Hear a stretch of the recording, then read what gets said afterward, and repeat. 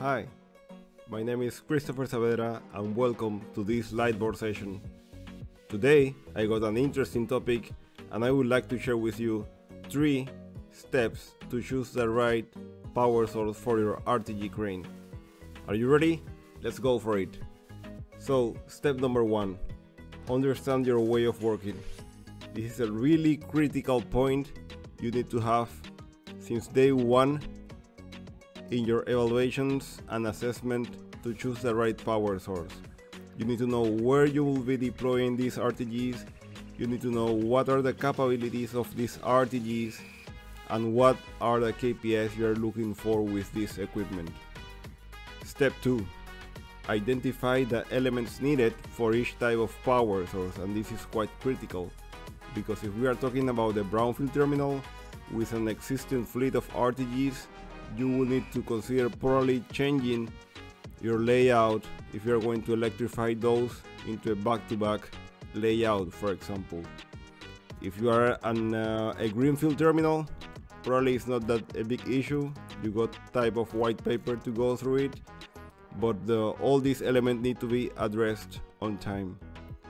Then we got the step 3, and I consider this is one of the most important one here, because you need to create, at least from the design point of view, a platform where you will enable this future automation or eco-efficiency. And by this I mean that you need to have all the distances for a future human-machine segregation. I am referring to fences and many other elements that will enable different levels of RTG automation in your terminal. I normally get asked, Chris, then which power source is the best option for my terminal? And my answer is that there is no one-size-fits-all solution here. So we need to have a proper understanding of your way of working. We need to know what are the KPIs you are looking for, and we need to understand a little bit more your layout and all the infrastructure involved in your terminal.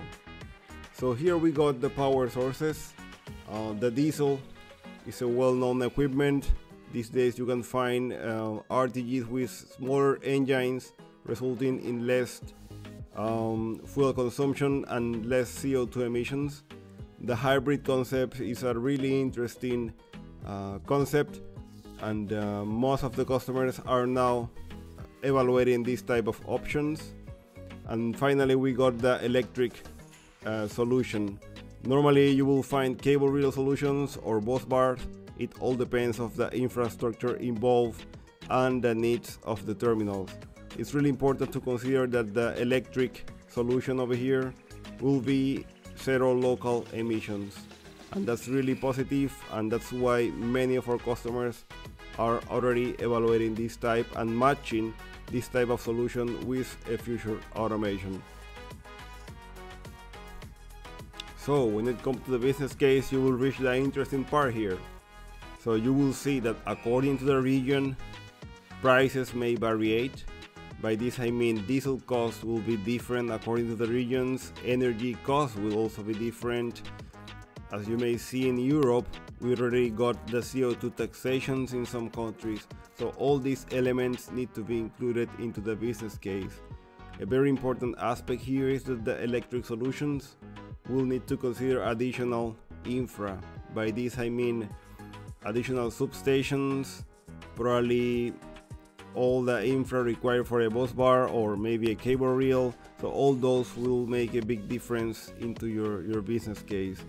If you are an existing terminal using already diesel RTGs and you want to migrate into a hybrid solution, probably it's less disruptive.